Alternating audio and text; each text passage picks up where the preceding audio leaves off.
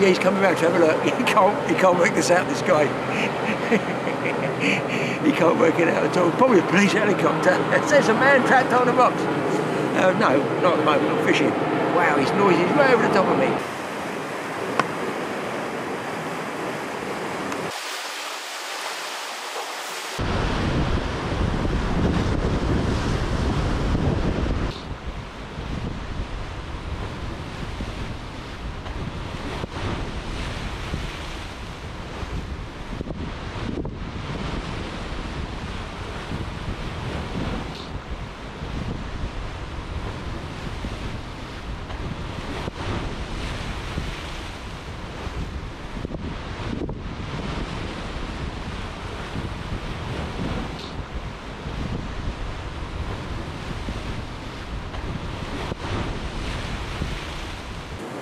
Well people, it's totally awesome fishing time again.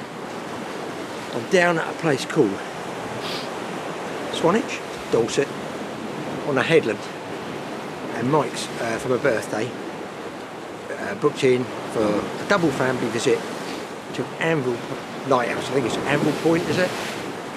So I've come down to a quarry. I've only been here 20 minutes, it's getting dark. Doesn't look good with this camera because it's low light. It's getting dark. I had a lot of trouble climbing down there, a little bit sketchy, the old scratch shins bit at my age, don't need to be doing it. Because once I get down here I go, oh, that's a much easier way up there, Graham. So I know, because I'm going to hit this tomorrow morning, chuck some big baits out, fish baits, and just see what's about, and maybe have a go wrasse fishing. But what I am going to do is have a go for squid, and that's why I've rushed down, I'm not eating anything or anything. I've got just a Nomura rod, fixed ball, about £15 line on there. Got the squid jig, which you might have seen in our squid videos before. I've no idea which colour, I don't know, but what I have done, I've got one of these. It's a silene light stick, it's quite a biggish one. But I've got a piece of plastic tube that they come with. These, by the way, are at least 35 to 40 years old. I couldn't believe it when I got up in the room and I cracked the first one and shook it, and it actually did work. So I'm going to be throwing this around till I lose it. All this, I've got some more in there, because going by the moon up there, it's neap tides and not big tides. So I don't know, it's just dark, it's the time of year when you should get squid coming in. When I'm making this, it's November, December. In the UK, that's normally chance getting squid. And down here, Swanage way, I just thought, you know, it's got to be worth a go because the water's so clear. So, wish me luck. I'm going to throw this out, probably lose it. Now I'm in a rush, but tomorrow during the daylight, Mike's going to probably help me film a little bit, get some different shots here.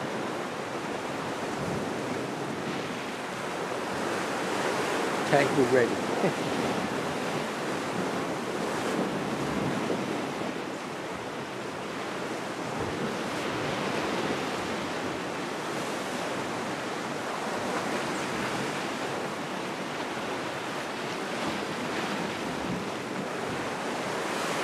The thing I'm probably going to have problems with is that plastic tube and the plastic silene light stick are going to add more buoyancy to the jig, so even though the jig's weighted, it's going to have a slow sink to it. So just going to pop it along and, you know, see how long it takes to try and reach the bottom without getting snags. It's going to be really rocky around here, but I'm going to give it at least an hour into the dark.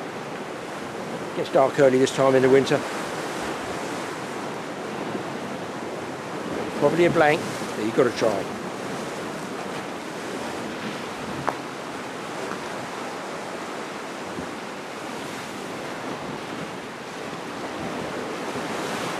Exactly what I said happens. The plastic in here and the buoyancy slowing the sink rate of the jig up. I wonder if I've got some heavier jigs. Well, I've done quite a bit of casting, just have a break, but what's happening is when I cast really hard, as tight as I push that light stick into the tube there, it slides down. So I really needed to put, say, a barrel swivel here, just about whatever distance they fish with these light sticks. I don't know whether to fish it close to the lure or farther back, but that's sliding down, so that's sort of problem. You can see that there, the light stick with this. I might try a few casts without the light stick.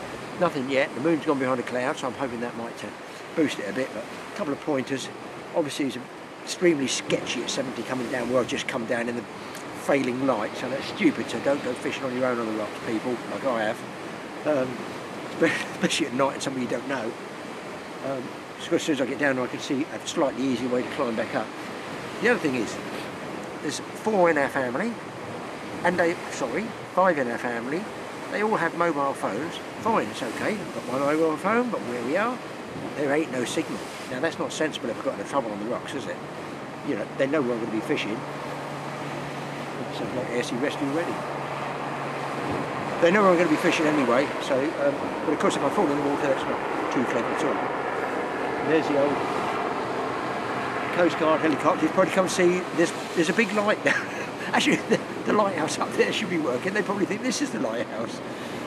I don't know what, they're all Cornish wreckers there.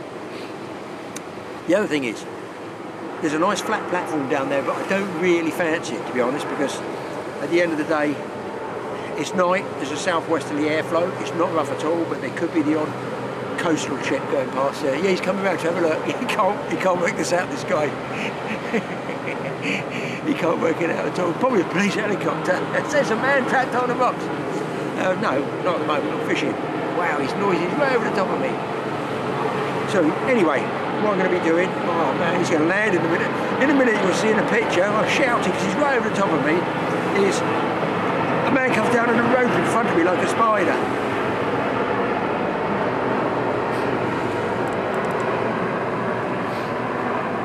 Farther down there, over there is that ledge. I'm not going on that.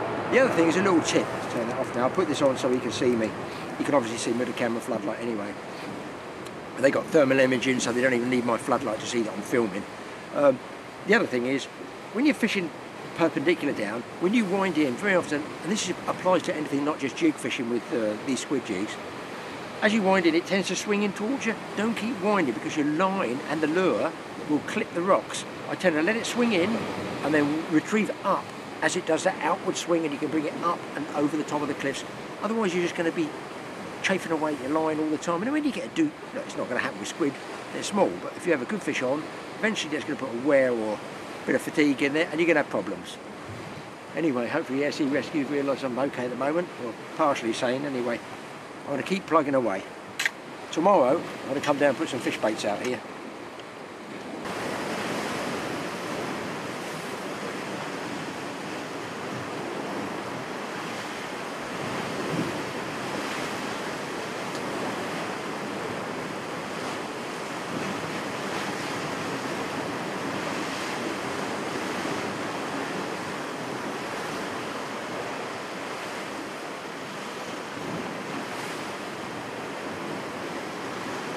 Well, I'm going to have a change, guys. It's getting cold now. Nothing yet, but listen, I'm fishing right on low water. And I've got a bigger jig on. This one. Got extra hooks, well, not hooks, spines on the top here. And a heavier weight down there. And I'm just snagging, as you can see, bits of weed there. But what I have noticed is, this one takes a charge from your light. So I'm going to take this off. And I might even be able to cast a little bit farther. If I show you, I'm going to put this... Right, I'm going to be just charging this up like this. Hopefully you're going to be able to see this.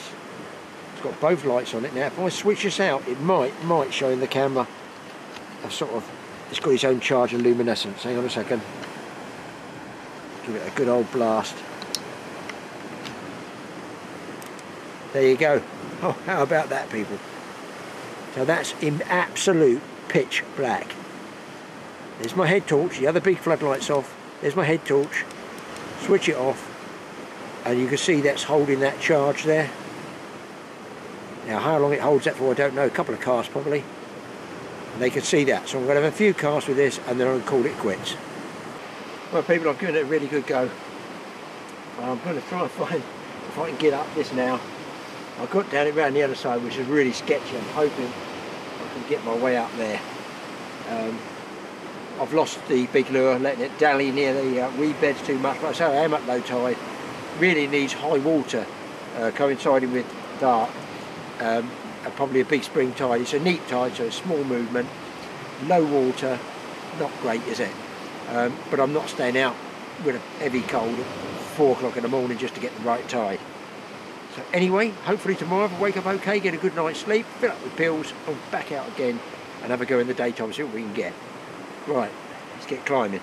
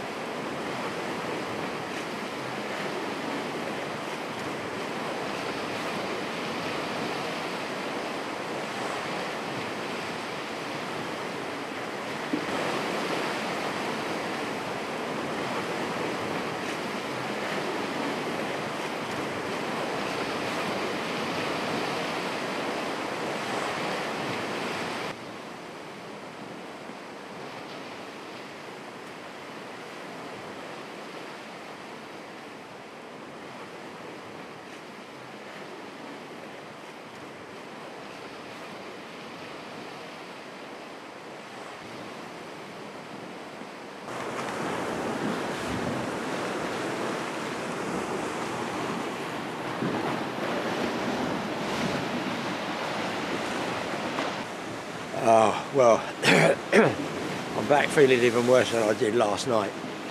Filled up with paracetamols, cornflakes and paracetamol is the only way to go forward. And I've got to admit, I had to get my daughter to lift me down all these cliff bits. Just getting a little bit too old for it, and when you're weak and wobbly, it's best not to push it too far. I am down. I'm going to put 2 rods out with big baits, mega big. And they're going probably on a one-way ticket. I'm going to try and put them out for conger or bullhuss. I've got a long tail lead there, which I don't need for casting. I've got something like 120 pound leader, which it's a boat trace, it's a boat fishing trace. And I've got a gargantuan piece with a humongous hook that I would normally use a wreck fishing.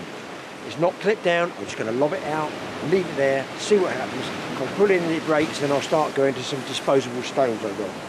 So the main thing is, get it in the water.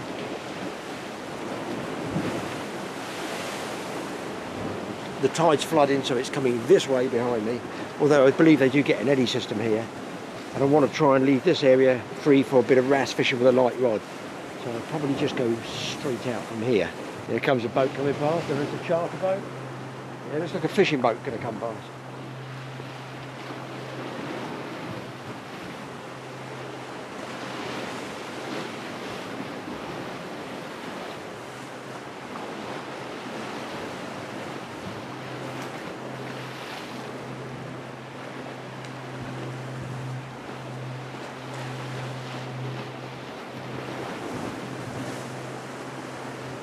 Well, I've hit the bottom, I've bumped it once and I'm leaving it.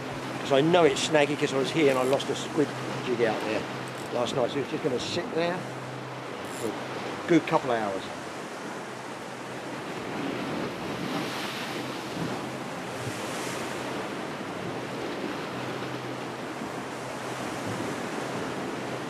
I just bumped it the once, so I figured the lead's okay. That's not to say that the bait's not in a kelp bed.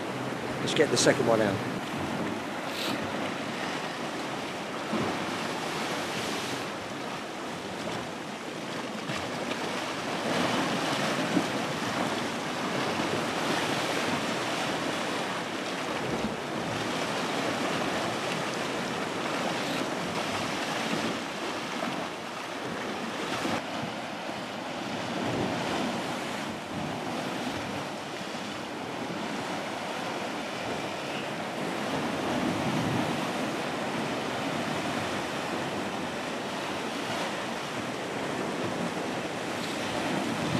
So you can see down here, it's a sort of no-no.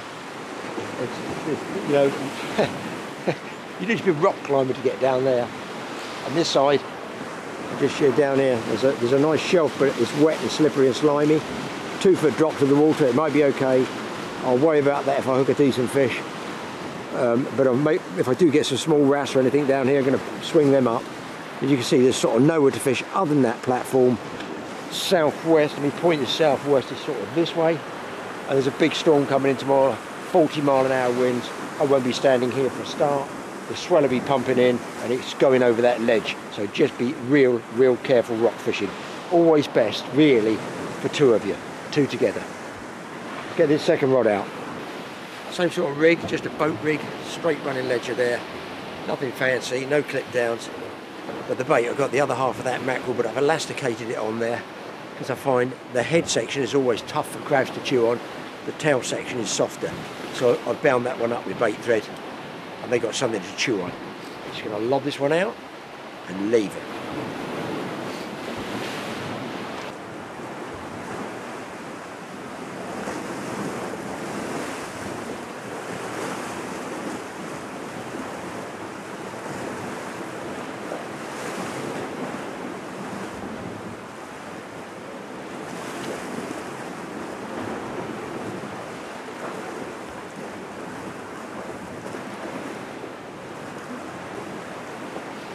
Well, it's interesting because I chucked the other one straight out here, not very deep at all. I've sent it further right, it's definitely, that's a bigger lead and it went down a bit more. So I bumped it once, it's in the clear.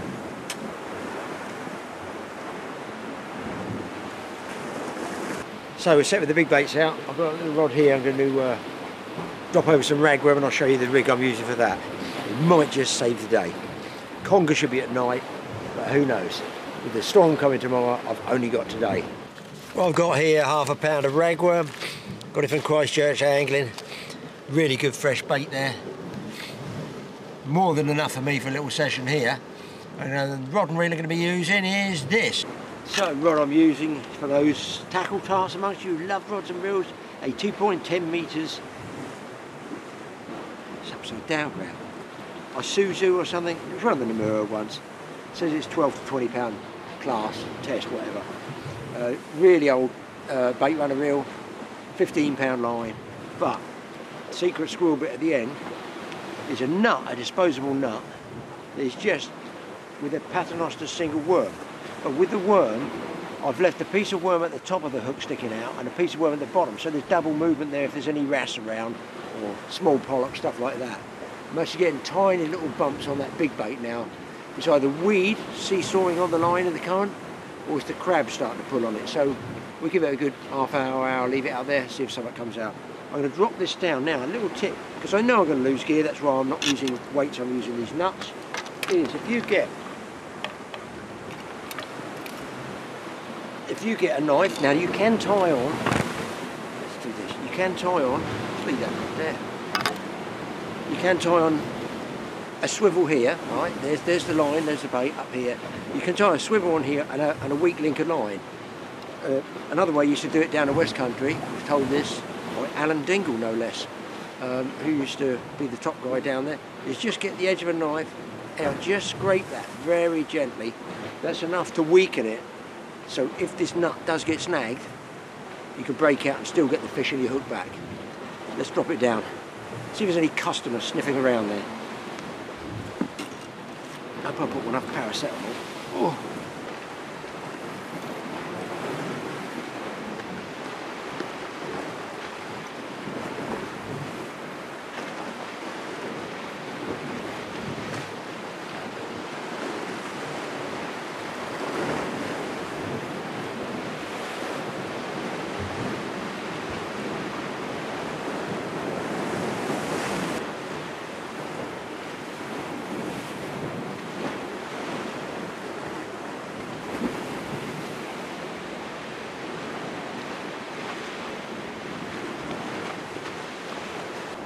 I'm getting hammering bites down there, so obviously the ragworm was a smart money move. And the small hooks, these are, I'll show you what these are, the B983. They're sort of got a tiny speck of barb on them, so they're pretty easy to get out. Let's get this guy back. And I'll tell you what else is good. They are what the congers eat at night. So you'll find that wrasse don't often feed at night. That's my experience anyway. And I was always told that's because they all come in tight to the rock edges because they don't want to get eaten by Mr. Conger, and the conger's out. So chances of me getting a conger on the big baits, minimal really. Got to be night fishing, bigger ties. But hey ho, I'm out here. Happy days. I've got the first fish out the way. Got my bait back as well, look. Let's take a little peek with the other camera down there over the edge.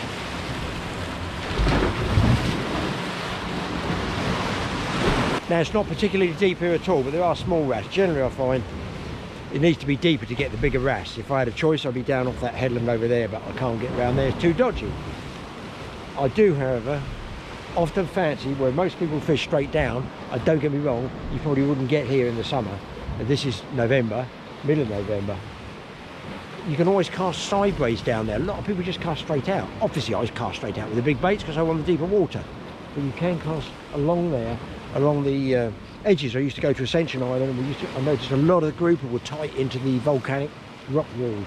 So it's risky losing a bit of gear. Down here, there is, if you can see that down there, I might not see, it's a big reef. So I'm going to lose gear in that. I'm just fishing to the left of the reef and straight down. Right, let's see if I can drop this worm down and get your hook up. So you can see the old nut works for these small wrasse. Even got my worm back. These hooks are very, very sharp. That's why I like them for this type of fishing. We go to the edge, not too close, please, Graham.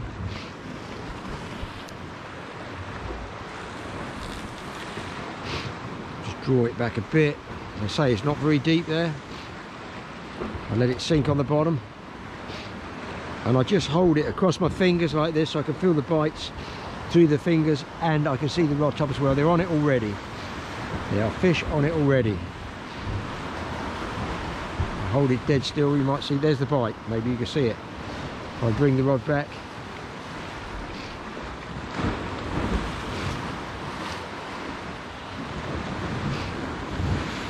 Now if you get a lot of bites and then they go off, tail off, it's probably because the bait stripped. So if it goes quiet, it'll pay you to check the bait and put a fresh worm out. And I'm going to do that right now.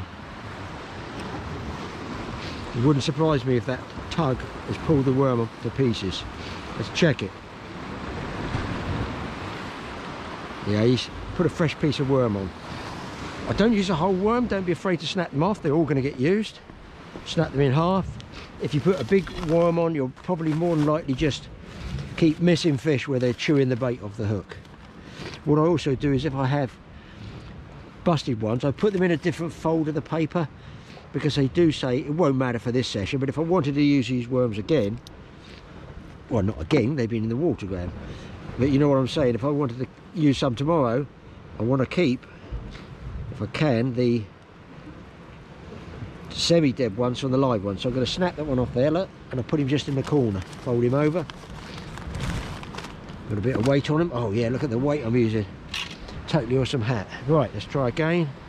Hand weight rag. What a setting, people, look at this. Look, if you're going rock fishing, be aware that can be very, very slippery if it rains.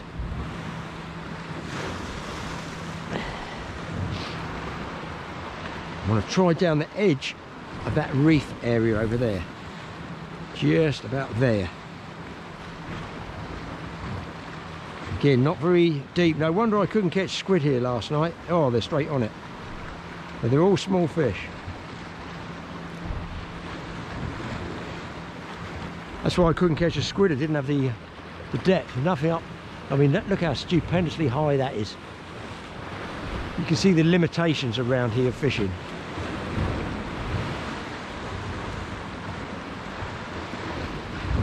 Missing them.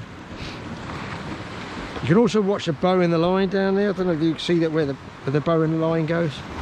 So it's curved down because the wind is pushing in towards me. That's a, oh, I thought that was a better fish. What they would also do is pick up the weight. I'm going to drop it right down the edge here. It's very often, as I say, the wrasse will be in under the rocks at high water. Just watch that rod top. There they are. They're on it straight away. Here we go. Straight down the side, straight down the edge. Here he comes. Small wrasse, that's all it is, just a small wrasse. We know that, but it's a bit of fun, isn't it? Because at the end of the day, whee! At the end of the day, I'd like something to pick up one of those big baits. I'm going to try down here. 2 hooks, great, you might get 2 fish. Also 2 chances of getting snagged. People will say, well, what are you going to do if you hook a really big fish? Well, I'm going to walk it around there and just chance it. And you can see how it surges up over there. Plenty of small wrasse here for sure.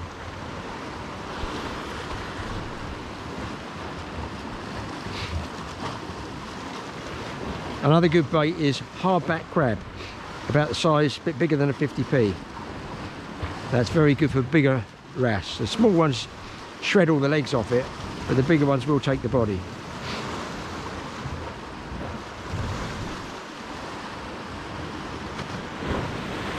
Get a lot of small fish bites there. I could go even smaller with the hook, but I really can't be bothered.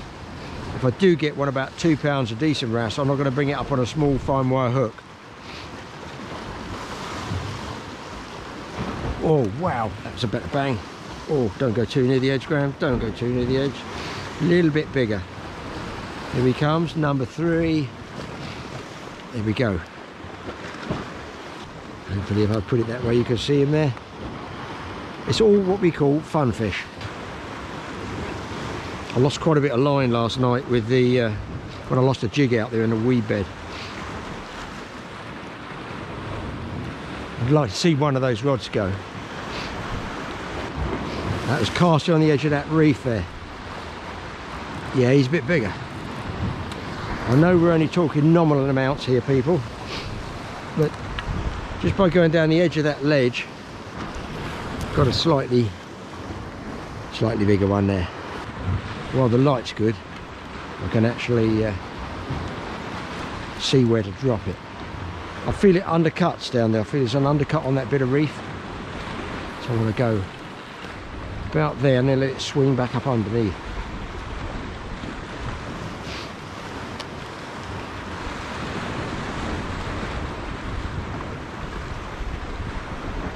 It's quite entertaining when you're doing wrasse fishing using a rig set up like this, light rod.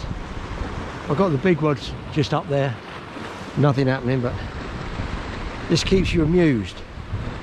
And you never know, you might get a really big wrasse or something like a pollock, who knows. Now down here, if I can get to the edge, I'm going to hold the camera out. Bit sketchy guys. See that gully down there? If that extended out farther back to the left there, that'd be a good wrasse gully. There might be fish just down in there where the turbulence comes, and then over this side, let's give you a tour while we're at it. I feel, in fact I can hear, oh there is a real nice wrasse gully. Almost looks like this has been cut out square, and apparently this is crumbling all the time and breaking down because there's some caves up the top there, and they've been bricked off, stop people going in there because it's collapsed, and hopefully it won't collapse on me today. And you can see that's what we would call a nice wrasse gully in there. I will have a drop down there. A drop down is a tad shallow, but you know, places like Ireland where it's deep, off the headlands, give you some absolutely phenomenal wrasse fishing. I think over the back there I can see some colour under the water, so I figure all this has gone down and crashed down, you know, millennia ago, and it gets covered by kelp and weeds at Snag City. That's why this one to the right is a little bit deeper, the big bait I cast out. So nice just to have a rock mark totally to yourself in the winter. No grief and aggravation. Right, I'm going to drop down this side. I'm figuring just off this point here. About there. I could have already lost one set of gear. There's wrasse straight on it. All small ones.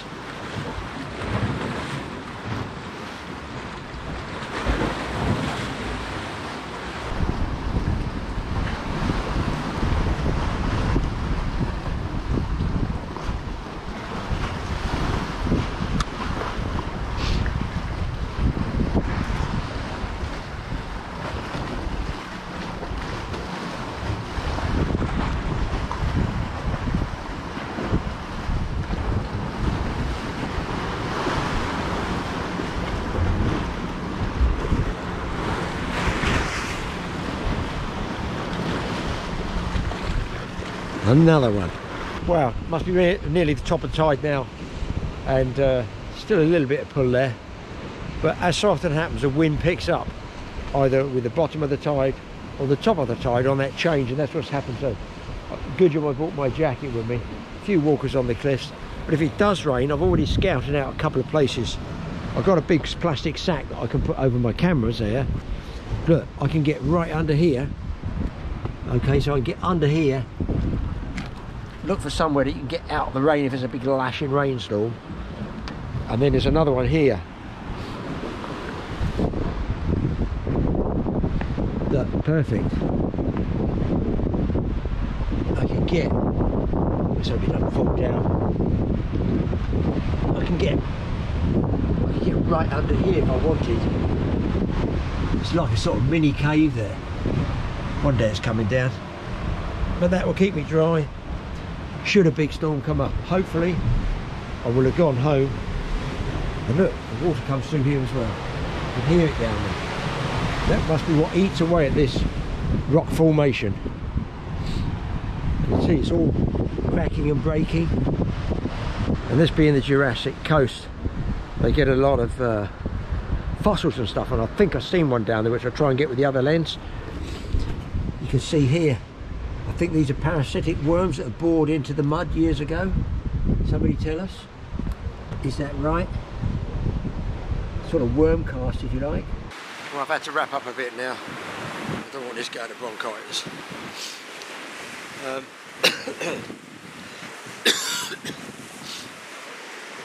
Mentioning this is the sort of Jurassic coast where all the last of the dinosaurs were in the UK. When I climbed down, you know, last night, I noticed, I thought, is that an ammonite there? Somebody tell us. It's absolutely huge. It's got all ridges through, so I figure it's not a steel ring, and I can see the stone or shape, whatever it is there. So what is that?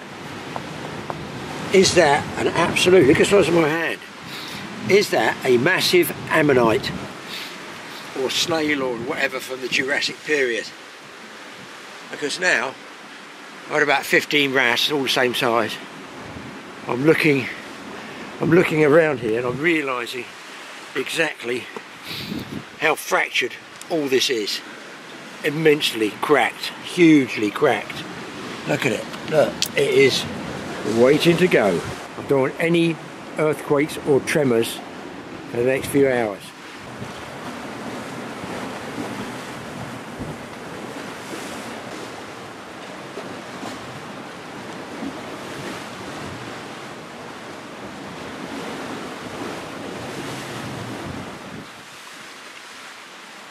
Well, that wind is picked up, as I rightly said, bang on 12 o'clock.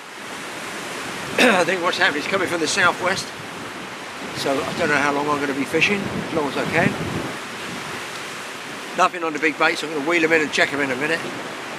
But what's going to happen here is, already there's, well, I'm going to say foot-high waves starting to come, just on the wind, but when this tide turns and ebbs the other way, it will lift those waves up, what we call a wind against tide, which you don't want when you're boat fishing. And it's going to be a mass of white water, I'm guessing. And then tomorrow, coming into night, it's going to be 40 miles an hour. The other thing is, should I be getting rid of this? The wife said, take that, because you need some fruit to build you up. So they're bad luck in boats, or we reckon they are, superstition. But are they on the shore? We'll find out if I get more fish when I eat this. Whoa. Wind, whisper.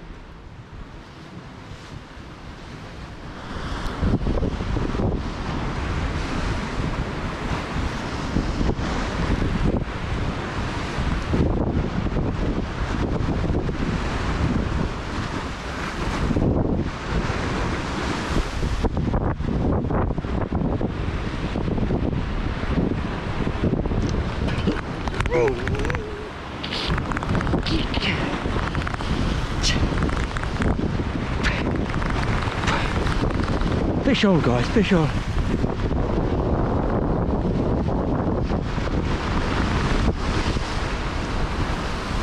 Woo-hoo-hoo-hoo-hoo.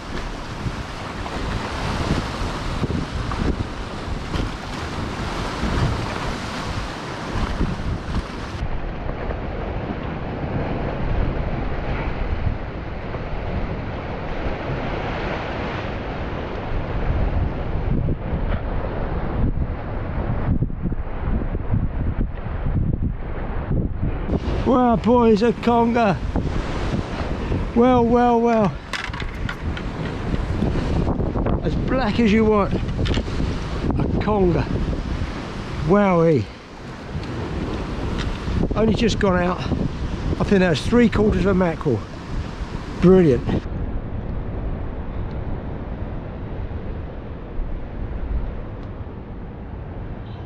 Success. My God, the rod was nearly bent double in the rest. Conger eel, not a big one, admittedly. He's most unhappy. He's throated that whole mackerel.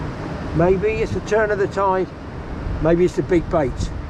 Anyway, let's get him back. Well pleased with that one. That's what I came for. All those wrasse, I must have 15 or 20 wrasse, and now conger eel as well.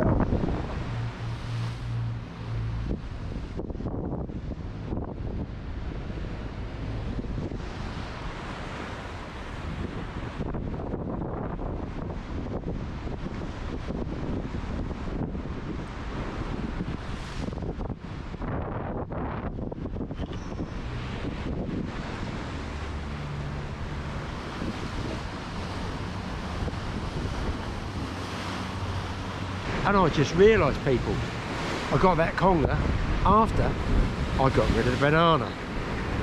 Well, fresh bait's all out now, guys. This is it. So pleased to get that conger eel. What a setting I've got here. Just tucked off the wind, but it's splashing up big time down there, which is a good reason not to go there, as I told you earlier. That wind changed as soon as the top of the tide came, and there's been a guy going past a small rowing boat who's really struggling. Well, I did tell you that the wind against tide's a whole different ball game. You can see the sea here now. Totally changed in 20-30 minutes.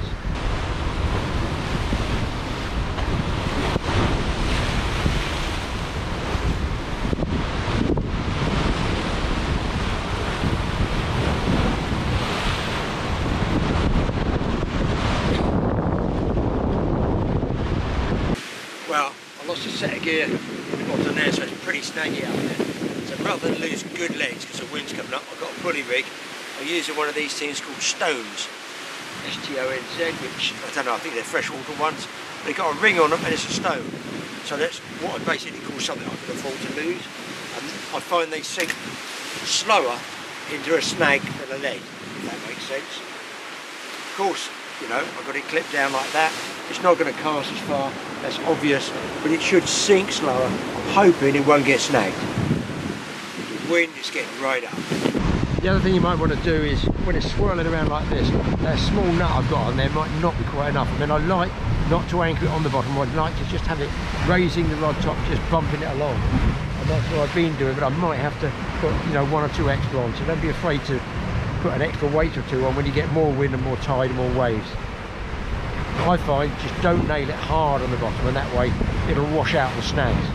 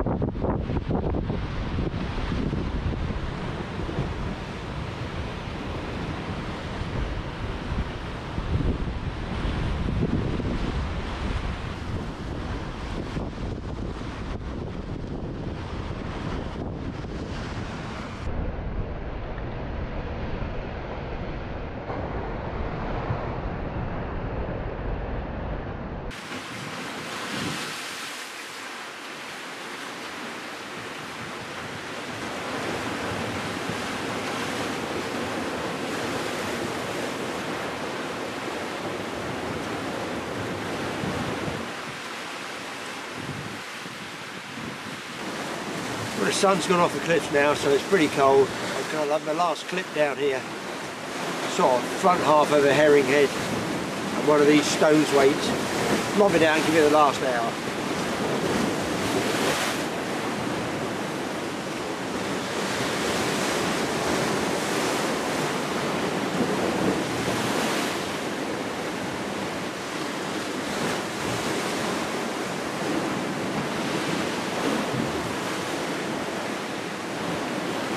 I'm down to the 5-minute warning and nothing else has happened, so I'm going to pack up. I want to go and get a sunset shot up by the lighthouse, and then I've saved a few worms, and tomorrow my wife wants to go shopping with the daughter, so I might dive down Weymouth Pier and see if I can get some mini species down there.